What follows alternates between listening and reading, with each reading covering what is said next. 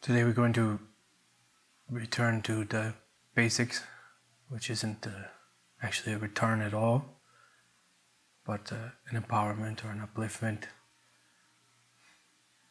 Usually around here we try to practice an outlook of beginner's mind, of seeing the word repeat as a dirty word. Repeat assumes that you know something.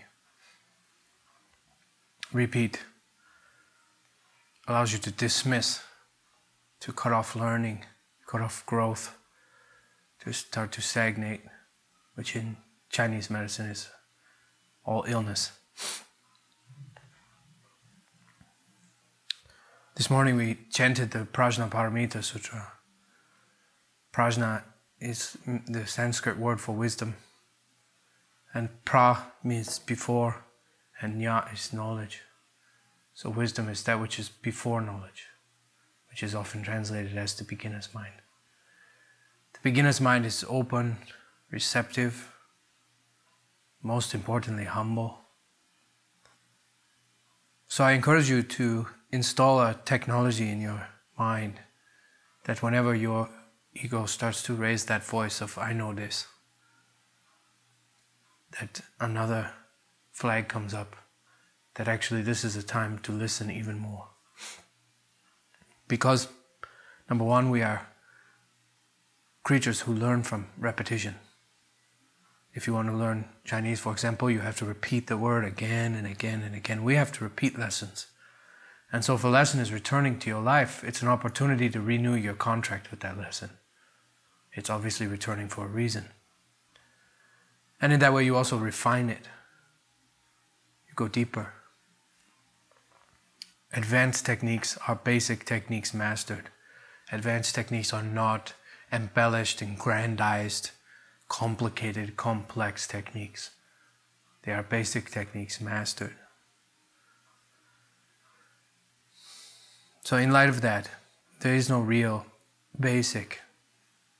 The foundation is what we build everything upon. And its strength is the strength of the whole building, even the 50th floor rests ultimately on the foundation. So, when I think I know something, when that voice comes up that says, oh, I know this, then I have another technology that comes up and says, no, usually, often, not always, but often, what the ego is resisting, what the ego is trying to dismiss is actually my medicine. And it's bitter because it's my medicine. Recently in Australia, after this event, I tell a lot of stories in my teaching. We had this workshop for a few hours, and afterwards this elderly lady came up to me and said, oh, I'm so glad you love stories. I love stories too. And I want to share a story with you. And she started telling this story that not only have I heard it many times, but I've also told it myself many times. And so of course and she started telling it very slowly. So of course that annoyed voice came up and said, I know this story. And for me, even more dangerous, because not only know something, but to be empowered to teach it is another barrier between the learning. And then, of course, that technology came up, and I said, no, to let go. I let go of that egoic voice that was saying, I know this story, I've heard this many times. I let go of that voice, I exhaled it, and I breathed in deeply, and I let go, and I became humble and a beginner. And actually, she told the story quite beautifully, number one. Number two, she told it in a way I've never heard it. And number three, her version highlighted something that I didn't ever really think about to do with that story. So actually that story I had thought had only a single lesson in it, but it actually had at least two. Because I found a second lesson in the story, just in the way that she told it, which was different than the way that I told it. So this is an example of just keeping this beginner's mind, which relates a lot to what we're going to talk about today, which is that the kind of fundamentals of working with tea as plant medicine, as the vehicle of self-cultivation, of healing, and of Tao. And it will relate to the same theme of cultivating this wise beginner's mind, this mind that is humble and receptive, which expands as a lesson and unpacks and unfolds and opens. So the most important place to start, I think, in working with any plant medicine, this one in particular, is that plant medicine requires participation. This is important. This is very important. Plant medicine requires participation. If you want a substance, a chemical that goes into your body and causes some objective change that has been studied with double blinds, and it doesn't matter about your outlook or how much you participate, the chemical just does that to you, then I suggest you pursue Western medicine, because that's its forte. The entire structure, design, and modality of Western medicine is built upon that scientific method. And that's what it has going for it. That's its power. And so sometimes that has power. I don't dismiss that. I'm not opposed to science. I believe that Zen is science, and the Buddha's teaching is also a science. But that's that modality of healing, and that's what it does best. And so if you want that, you should seek healing in that modality, because plant medicine does not work that way. When you go into the supermarket and there's 10 kinds of shampoo and one of them says now with ginkgo extract, that doesn't mean anything. It has the same chemicals in it as the other 9 kinds of shampoo, and the ginkgo doesn't do anything. There is a gray area where we can take chemicals that are extracted or derivatives of plants, and they can come into the Western modality. So it's not to dismiss that. That can happen. Right? But plant medicine doesn't work that way. And that's why when you go to the store in America and you buy any kind of plant medicine, it says right on the back, this is not meant to treat any disease. This does nothing. The FDA has no proof that this does anything. And it has that whole spiel about how this doesn't do anything. It's not meant to treat or cure or prevent any disease. It has that whole clause there. The reason is because the scientific findings are inconclusive and inconsistent. You can't approach it that way. It doesn't function that way. When you approach it with this modality, you get inconsistent, inconclusive results, to the point that the FDA can't approve it, any of it. Because plant medicine requires participation. It requires the heart of the person needs to be involved. I think that we've seen a shift in traditional medicines, shamanic medicines, and plant-based medicines to try to be more Western. Chinese doctors wearing white coats and talking about herbs as though they're science. I feel like there's a great loss there. And I feel like that shift comes out of marketing. It comes out of this kind of medicine becoming predominant in the world. And so these people, if they want to make a living, have to adapt and take some steps towards this. But I feel like all those steps are steps away from their power. Because as you study now, you don't actually, the Chinese doctor now, he doesn't actually go into the mountains and talk to the plant. He doesn't learn how to pick the roots himself and dry them. He learns how to buy industrial produced roots and herbs that have been ground into powders in some factory with people in lab coats, and how to mix them together like this. And I think a lot, not all, but a lot of the efficacy and power is lost in that. That you're taking steps away from what plant medicine is about, because plant medicine is about that trip to the mountains. It's about digging that plant up. It's about learning how to dry it. It's about learning how to grind it, and it's about talking to it through that whole process. So this is where our talk comes full circle back to this beginner's mind, back to this this Zen. I think that part of this participation, a big part of this participation, plant medicine requires participation. A big part of this participation is a shift in worldview. And I don't think that this shift in worldview is just about plant medicine. I think that, for me anyway, this shift in worldview is itself healing. And in part, it's itself healing because it is more in concordance with truth, with reality. So I think that no matter what your modality of healing is and whether you want to participate in plant medicine or not, this shift in worldview is still itself a healing step, because not all of our sickness is physical.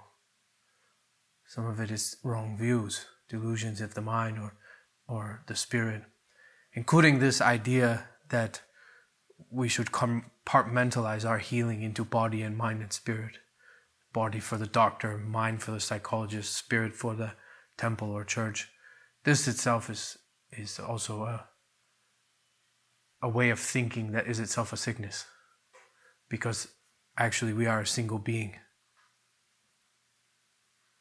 Have you ever had a cold where you sat there for the entire 3 days of the cold in perfect bliss and the cold did not affect your mind or spirit at all?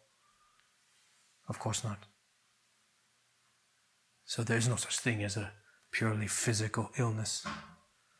It comes out of the spirit and mind. It goes into the spirit and mind. They're all connected. It's one system. It's all one system. It's a one being. It's not separate beings. So the shift in worldview that I'm talking about is to do with this beginner's mind, because it's to do with a kind of openness.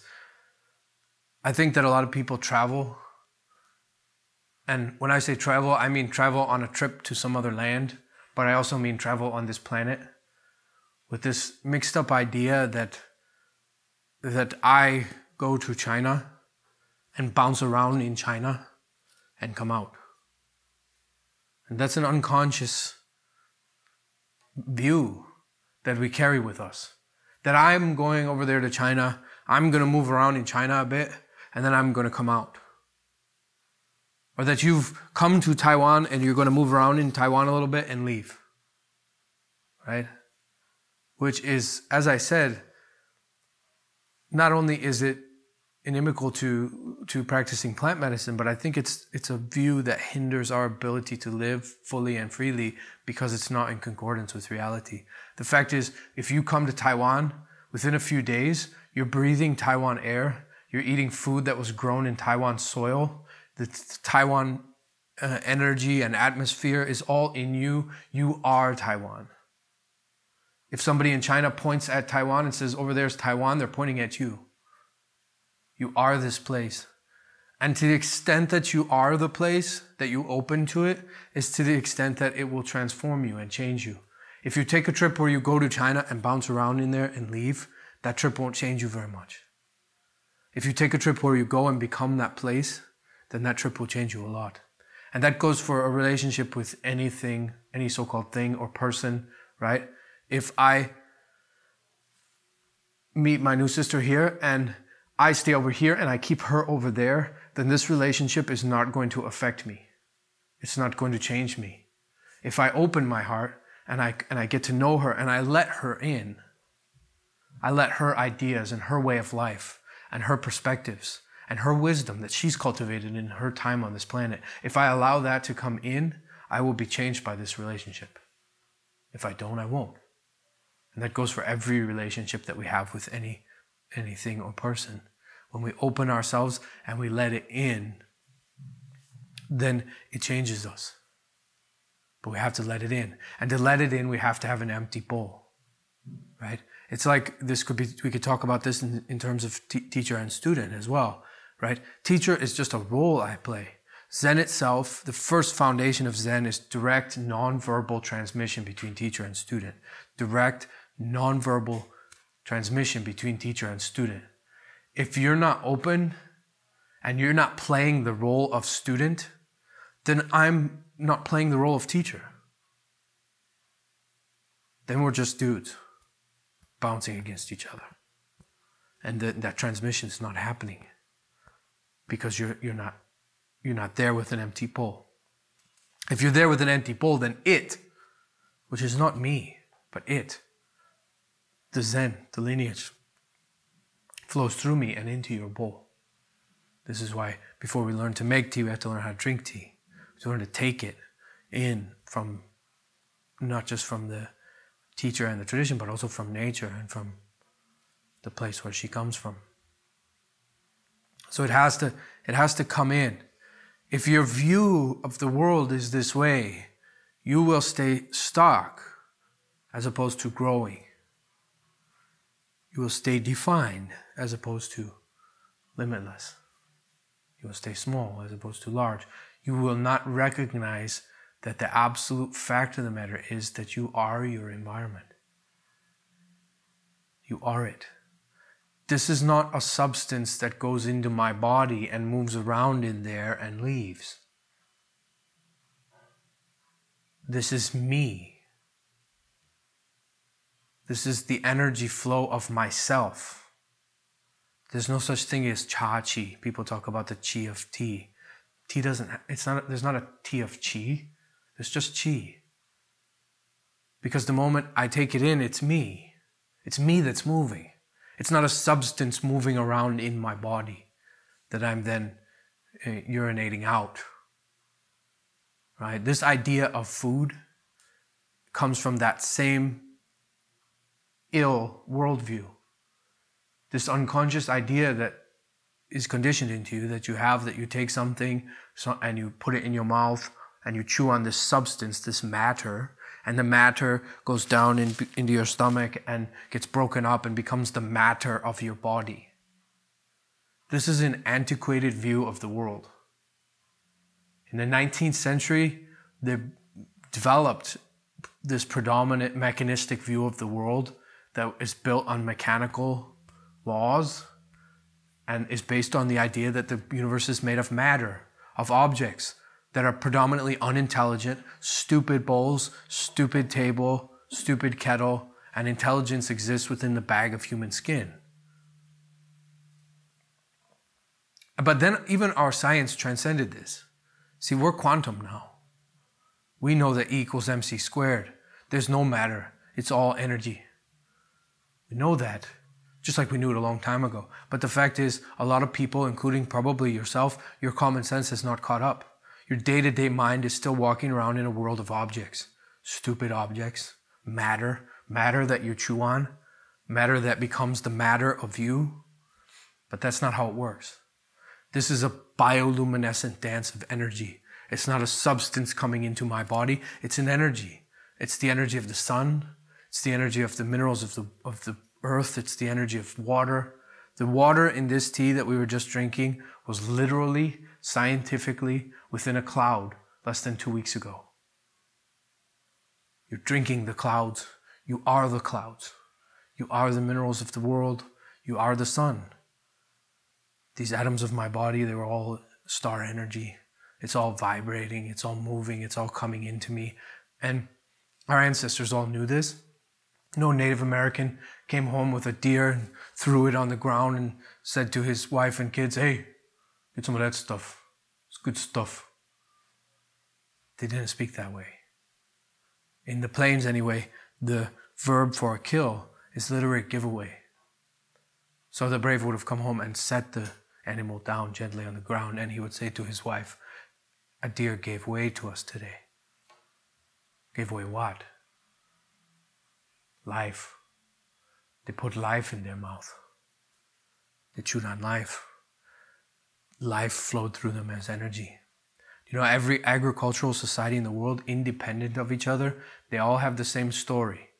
God comes down and is killed and cut up into pieces and put in the ground, and out of his body comes the staple crop of that civilization. Corn in the Americas, wheat in the Middle East, rice in China.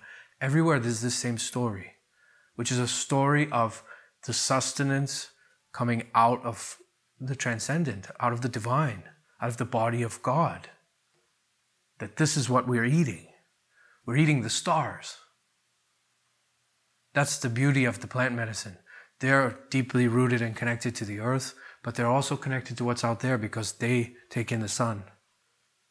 And they are our source, in a big way and a little way. In a big way because all life on this planet evolved out of plants. And in a little way because all of the energy that motivates your body on a day-to-day basis, whether you're vegetarian or not, all of the energy that motivates you is plant energy. It's all plant. This is why, interestingly, in the place where tea comes from, Yunnan, all the Aboriginal tribes, every single Aboriginal tribe believes they are descended from tea. One that I know of, the Da'ang, they believe all life on earth is descended from tea. And so if you understand this, that the plant kingdom is the source, then you understand the meaning of that mythology. That they're saying that we come from this plant kingdom, we evolved out of it, and it also motivates our body because it's the impetus for every movement we make. So we are as constricted or as large as we define ourselves. The definition of you in space is arbitrary.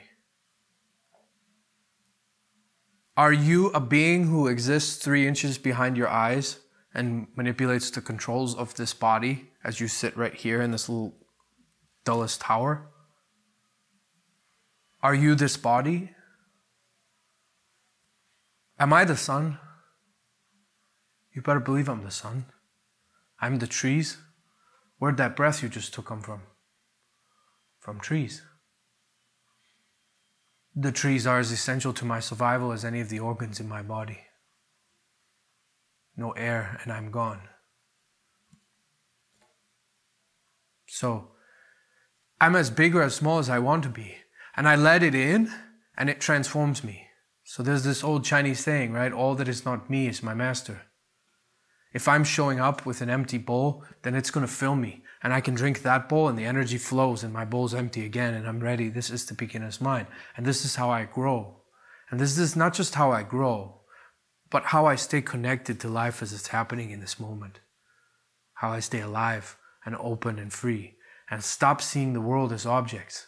And stop seeing others so much as others. That's a practice. Let go of the objects and return to the state where it's all energy. Because it is. It's alive. And if you're not capable of doing that, of living your whole day in a state of energy, right? Then you'll need a practice. You'll need a healing practice that restores that true outlook to you. That true outlook has been restored to me. Not through any supernatural power, through a practice. Decades of a practice. And so I give that practice to you, and you can practice that and restore that outlook. And that practice is simply, I recognize that my capacity is thus. I recognize that I am constitutionally incapable at this point of seeing the whole world as energy. That's not my natural state right now. But what I can do is draw a line around this one activity. And everything that I do in this circle, I do in that state. I relate in that state. I show up with that intention, with an open heart, with a receptive heart, allowing things to come in, allowing things to be alive and be energy again. My teapots, my bowls, tea itself, the way that I relate to this space. And from there, that practice starts to spread to other areas of your life, right? It starts to spread. You start to see things as alive again. Because, see, the real fact of the matter is you don't need to rely on my experience to recognize, acknowledge, and celebrate the truth of what I'm saying. You can go to your own experience. Because I ask you right now, sister, remember with all your heart, wasn't it all alive when you were little? Did you have stuffed animals? Did you have toys? Didn't they have names? You can go up to any 4-year-old kid and say to them, go say hello to that stone. And without any hesitation, they'll walk over to the stone and say, hello, Mr. Stone. It was all alive for you. What happened? When did it die? When did the wonder go away? And is that a good thing? You decide those questions. They're rhetorical. For me, if you want to know, the place where it died it was when I went to school. Sadly, going to school was where I lost the sense of wonder.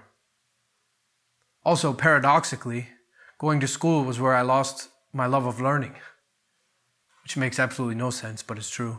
I lost my love of learning at school. I should have a t-shirt. I lost my love of learning at school. That's the sad thing. But I've taken it back, because that wasn't a good death. That wasn't a good end. There is this poison that has crept in through the back door of our science, which is that if we understand and have the power to explain something, we have the power to dismiss its magic, its awe, its wonder. But actually that dismissal has nothing to do with the scientific method.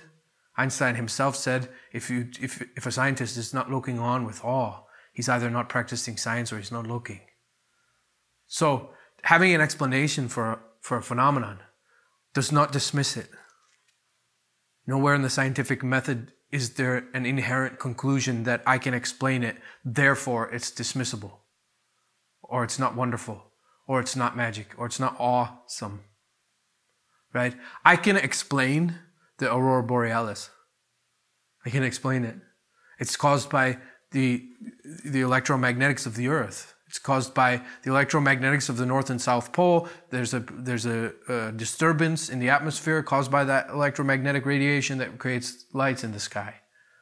That explanation, which is a summary and limited here, but with a little bit of research and remembering my geology class, I could give you a more detailed explanation as well. But that explanation, nowhere within it is contained the conclusion that therefore the aurora borealis is not beautiful, magical, wonderful, awesome. That it's a meteorological phenomenon, an electromagnetic phenomenon, doesn't make it any less wonderful.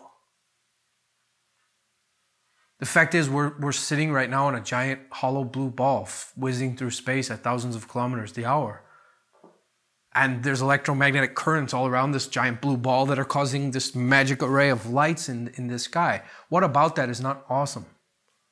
What about that is not wonderful? What about that is not amazing? Why is that something to be dismissed? Why not let it in? Why me over here and it over there? Why not realize that it's all up in my eyes? It's all up in my spirit. It's all up in my soul. That's what William Blake called the golden threads. The golden threads are coming to us all the time, every day. The golden threads are the times when the world is reaching out to us. And if you follow the golden threads, you find what the poet Lorca called the duende. You find the passion, you find the mythic realm, you find the transcendent. But nowadays, in this world that we live in, we've all bought, accepted, and consumed wholesale all these negative and limiting storylines about who and what we are. And so nowadays, the only people that follow the golden threads usually are children and artists. Sensitives and children. These are the people that follow the golden threads, to the point that most people, after they start to grow up, they stop following the golden threads so much that they eventually also stop seeing them. They stop hearing them, they stop seeing them, they stop following the poetic impulses that led to tears in your eyes when you were 18, led you to a place where you had no choice but to whip out a notebook and scrawl poetry faster than it could come out, and later on you can hardly read it. It's so illegibly full of energy and duende. And so these golden threads, they're there for us all the time, every day. They're coming up. It's the places where you and the world start to become one, where you start to let go of this idea that you're over here and it's over there. Where you start to let go of the idea that there are objects, which isn't true. There's only energy. There's only life. And you start to return to that state, and you start to follow those golden threads. And not only do they lead to your bliss and your happiness, but they lead to a connection and a state of wisdom and grace. And they are the ways out of this jail yard of privation and suffering that belongs to me. See, they are the way out. They are the enlightenment ultimately. That connection, all those connections. And we have to take those adventures. We have to begin to first see them. There's a story I like. This is a Sufi story. This student went to see a fakir, which is a wise man in the Sufi tradition. And he had a bad trip to get there. Wallet got stolen, everything bad went wrong. And when he got there, he threw down his shoes and slammed the door and sat down. And the fakir said to him, I will teach you, but first I want you to go apologize to that door and those shoes. And the man said, that's stupid. Who apologizes to a door? And the fakir said, if the door is alive enough to receive your anger, it's alive enough to receive your apology. There's great power in that. And there's great insanity, and recognizing the insanity. The insanity that even if the world were composed of stupid objects that are lifeless and not energy, why are all the negative emotions socially acceptable and all of the positive emotions not socially acceptable? In other words, if you're walking down the road and you see a man shouting at a cell phone, you don't think twice. You jerk, you piece of junk. But if you saw that same man saying, I love you, you would think him mad. So why is it socially acceptable for me to go around abusing this world? And it's not acceptable for me to go around loving it. If it's alive enough for me to be angry at it, it's alive enough for me to talk to it in love as well. And more importantly, it's just alive enough. That's the magic. The magic is, like I said, when you begin to shift this worldview and you begin to relate to things as though they are alive, as though they are energy, then you see that the communication starts to happen both ways. First with these golden threads that start coming every day, which if you follow them, if you're brave, you'll lead further and further into this place of awakened energy, of everything being energy. And this is the place where plant medicine functions.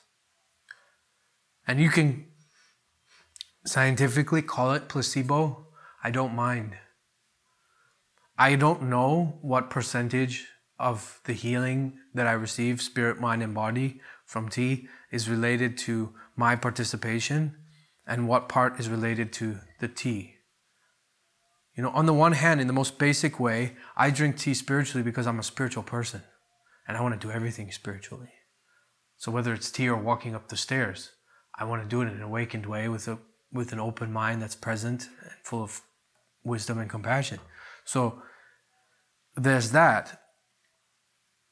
And I don't know the percentage to which it's about my participation and the percentage which it's about her. But I do know, without a doubt in my mind, 100% absolutely guaranteed that she's out there. That she talks to me. I've been talking to her now for 20 years, more. That's a long time, every day.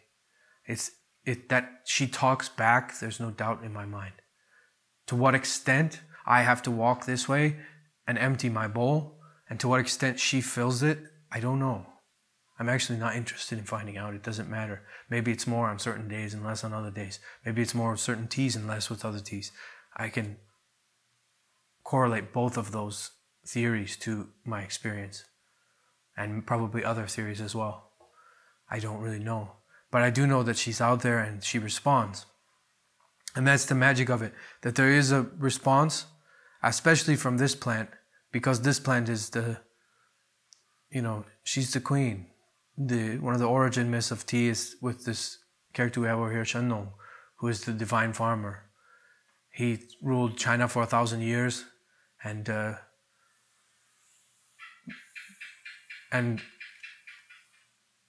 he's the founder of civilization. He's the founder of farming. That's why he's called divine farmer. He gave the people agriculture and civilization. He's also the founder of all medicinal herbs, all Chinese medicine, which is the oldest medicine on this planet. So he is the founder of medicine itself.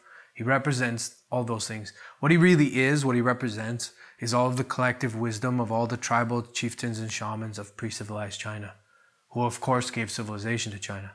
And that he ruled 1,000 years just means a really long time. In Chinese, 10,000 is everything. So 1,000 is 1/10 of everything. It means a long time. And anyway, the story is, there's actually a few versions of the story. But one version of the story is he's meditating and the leaf falls into his boiling water and he drinks it and exclaims those words which are on the scroll over there, which are, "This is the emperor of all medicinal herbs. This is the emperor of all medicinal herbs. There's no other herb as benign. There's no other herb as decidedly human. There is in fact no substance on this planet that has as much human consciousness devoted to it as tea. Even now today, it is the second most consumed substance on this planet. After water, next comes tea. And it has informed the entire geopolitical milieu of this world. There's an old saying in China that tea doesn't belong to China, China belongs to tea. It was the very economy and nature and essence of everything Chinese. Even the calendar. Spring began in China the first day the emperor sipped the first sip of the first flush of green tea. That was the official day of spring beginning. And it was the currency of the nation. It's the only thing that kept the barbarians in the north peaceful to any extent. A big wall that you can see from space didn't even work. But tea did. And then the entire British Empire was built on tea. And by extension, America, who achieved its independence by throwing tea in the water. So this whole world was built and shaped by it. But not only that, it just has a tremendous amount of consciousness devoted to it. You can hone in on little aspects of it and just stand back in awe. Like that there's a village in Japan where for hundreds of years, every father and son has spent every waking moment of every day carving bamboo whisks to whisk tea. And that's just one piece of teaware out of thousands in one tea tradition in one place. It doesn't include farming or drinking. So this is a plant that is very, very much decidedly human.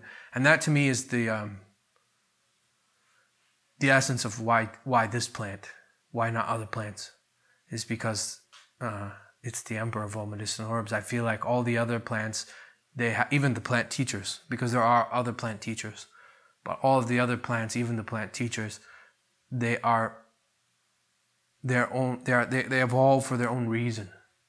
Scientifically, you could say they evolved to fill a niche in a local ecology, and the better they are at doing that, the more they did it in other ecologies. But this plant evolved only to be human. So it is our source, which is the plant kingdom. It is the plant kingdom's communication to us. And that's the leaf falling into the pot. That's the meaning of it. It's that was the cell phone call of the plant kingdom, reaching out to us, becoming human. It's doing that anyway. So what I'm saying is this, and this is kind of summing up the whole topic we're talking about today very simply. I'll talk a little bit more, but right now we can summarize everything, which is that nature is always talking to us. Tea helps us to understand what she's saying. And that's what she is. She's the translator. She's the one that comes in and connects the others. See, the other plant teachers, you have to go to the plant kingdom. Good examples, things like ayahuasca. You take ayahuasca, she's a very powerful plant teacher, but you have to go into the plant kingdom. And it's alien in there. And when you come back, not all of those lessons that you got there are integratable into an ordinary, everyday human life. You go in there and you come back and you're like, okay, what does that mean? Some things are clear, some things are not. Was I hallucinating? It's a hallucinogenic drug. So it also comes at this expense of attacks to our body and mind. But it also is a sense that the lessons are not so easily integratable from a lot of plants. This plant is very benign, and she comes into our world so easily. She comes into the day-to-day awareness of human beings so easily. The British understood, without any help from the Chinese, that tea isn't just a beverage or an herb or a plant medicine, it's also a time. There's a time and space to set down your ego, set down your stuff, and be with people you love, and connect, to relax, to calm down. Everybody understands at least that all disease on this planet is either caused or compounded by stress. And so the more relaxation I cultivate in my life, the healthier I am, the more peaceful I am. And I have to have space for that in my life. So there's some aspect to which everybody relates to it. That's why it's so predominant. I feel that for a lot of people, sadly, because the tea world is a pyramid, right? My teacher always says this, right? You have beverage, hobby, art, and Tao. And then quite cutely, he always says that the top is a lonely place, but at least we have the best teas to keep us company. Because the quality of the tea moves up this pyramid as well. Obviously, the quality of the medicine. But if you invert it, if you invert this pyramid, you have a deeper understanding as well, which is an old Taoist saying. There's an old Taoist saying, because an inverted pyramid is kind of like a lake. And there's an old Taoist saying that the depths don't fear the surface. It's the surface that fears the depths. So I don't have any problem relating to tea as an art. I don't have any problem relating to it as a hobby. I'll geek out on teapots with you all day. I don't have any problem relating to it as a beverage, putting it in a thermos to go. It's a great beverage, much better for you than soda or coffee. I have no problem relating to it in any of those ways, but I haven't lost the connection to what's primary. I feel like it's sad that a lot of that's been lost because people have been drinking tea for tens of thousands of years, at least 20,000 years. You think about that, it's a long time. It's long, back deep into our heritage, older than the pyramids, older than Buddha or Christ, very, very, very central to what it means to be human. And sadly, almost all the tea books that you go pick up in the bookstore nowadays skip over the first 18,500 years with a single sentence. Something to the effect of, for thousands of years, tea was medicine to Chinese people. And in that sentence, we're at the Tang Dynasty when tea was commoditized, culturalized, and made into a culture and a practice and a commodity to be bought and sold. And we're skipping over those 18,000 years of plant medicine. But it's time for that to come back. That's where my teachings primarily are. That's where the focus of this tradition primarily is bringing that back. It's not to say I mind any of what's of that culture or anything like that. It's to say that that without the essence is hollow. And it's not so transformative. It's not so healing because you're missing the participation that's required to make plant medicine healing. You're missing that participation in the practice. You have to participate in it. And to participate in it, you have to be open. Just like if you're open, right, there's a lineage that surrounds me, and it is Zen, and it's a direct non-verbal transmission. And if you show up to this center and you come around here with that open, without resistance, without any, I'm here and you're there.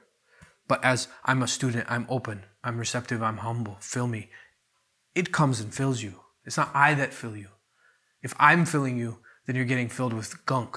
Because the part of me that is I is just the same gunk that's the part of you that is you. You don't need more of that gunk. You got enough of that gunk. Then we just rub on each other and make ego games, personality friction. You just become a cog in a machine. You're not part of the actual lineage. Do you see? It's not flowing through you. This is what the Sanskrit word guru actually means this. Guru is not a person. Guru is God in his aspect as teacher. Right? There's a part in the Bible like this. It's right before the part where Jesus says that easier for a camel to pass through the eye of a needle than for a rich man to go to heaven.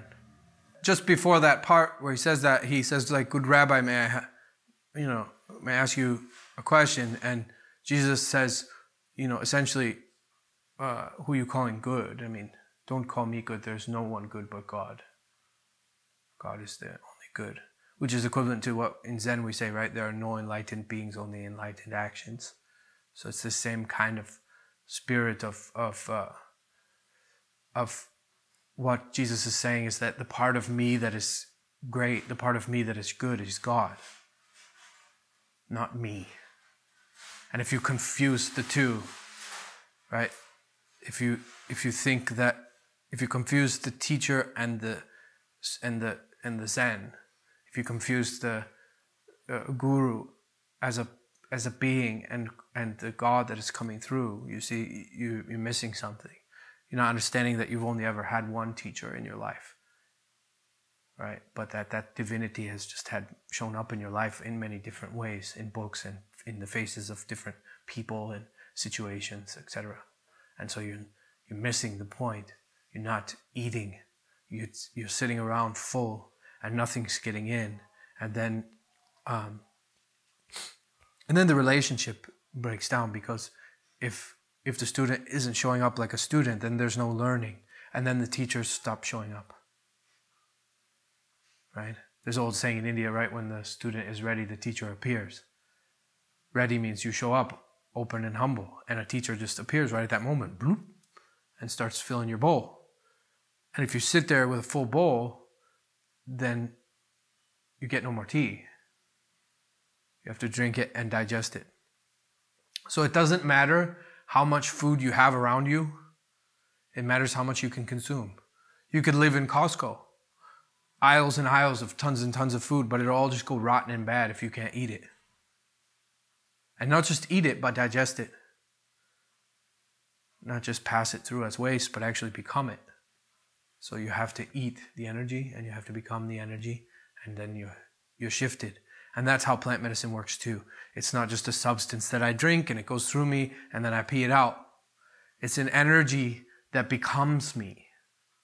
And I let it in. I let it in, body, heart, mind, and soul. I let the experience in. I let it fully in. It's not passing through me. I'm not just hanging out in this room and then leaving. Right? I am this room. I am this moment. And to a great extent, I am you. So this is how we participate. And if you're not ready to participate in all of life that way, then create a practice where you can participate in that space. And slowly, as you participate more and more, you will see that it all starts to become tea. It all starts to become this practice, that the healing starts to spread, the healing starts to change.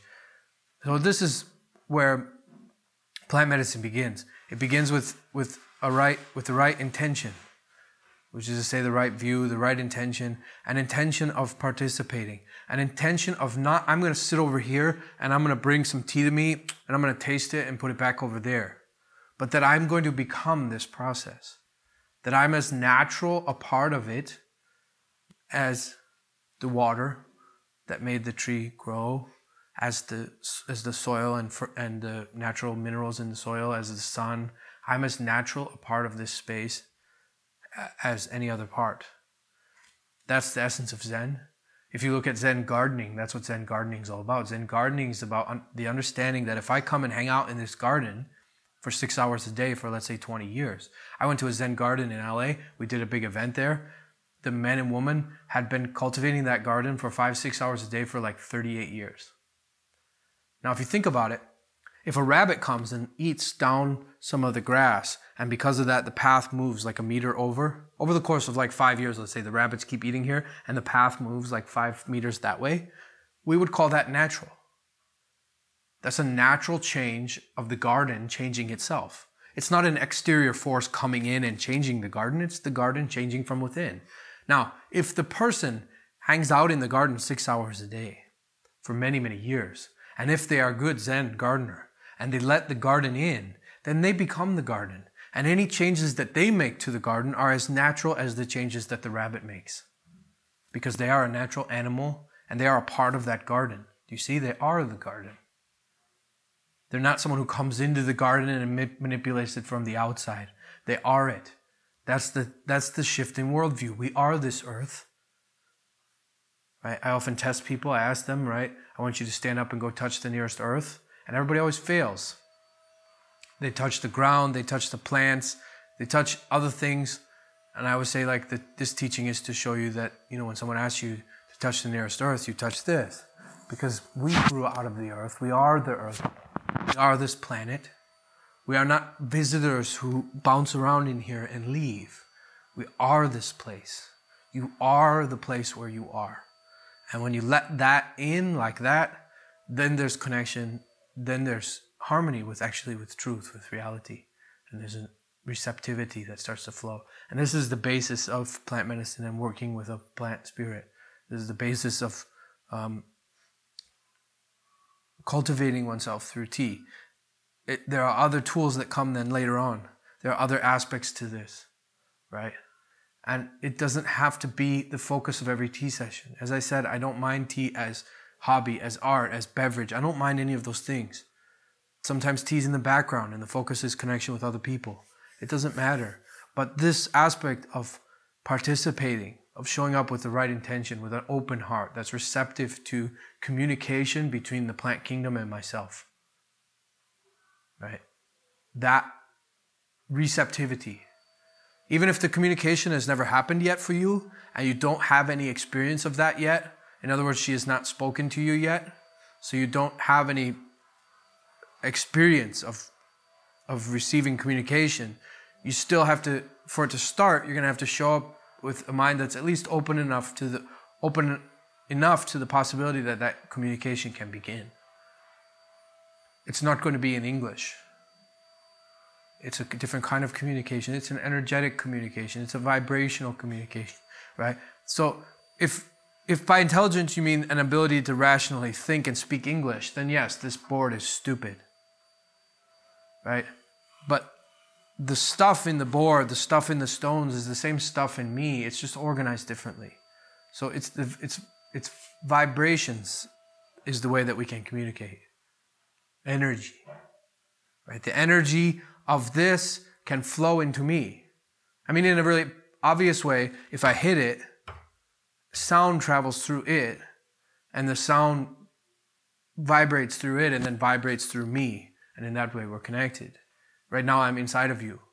My voice, wind is passing through here and vibrating and coming, and it goes going into your brain and jangling the vibrations of you. So there is those basic ways that we are connected. But more than that, this communication is happening. And those golden threads are happening. And so the golden threads, the nature, it's speaking all the time. This medicine helps us to understand what it's saying. It helps us to learn that language again, because it's not really a learning as much as it is a returning. Lao Tzu says that in the Tao Te Ching, right? The way, the Tao, is a returning. It's not a movement towards adding something. That, in fact, is another difference between an ordinary teacher and a spiritual teacher. The ordinary teacher is there to add something to you, to add some knowledge to you, to add some information to you.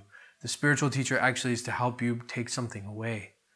This is why when I go out and speak, often what happens a lot, in Australia recently, Sam and I had this experience like 10, 15 times. People come up afterwards and they say, oh, all those things you were saying, you were just putting words to stuff I already know.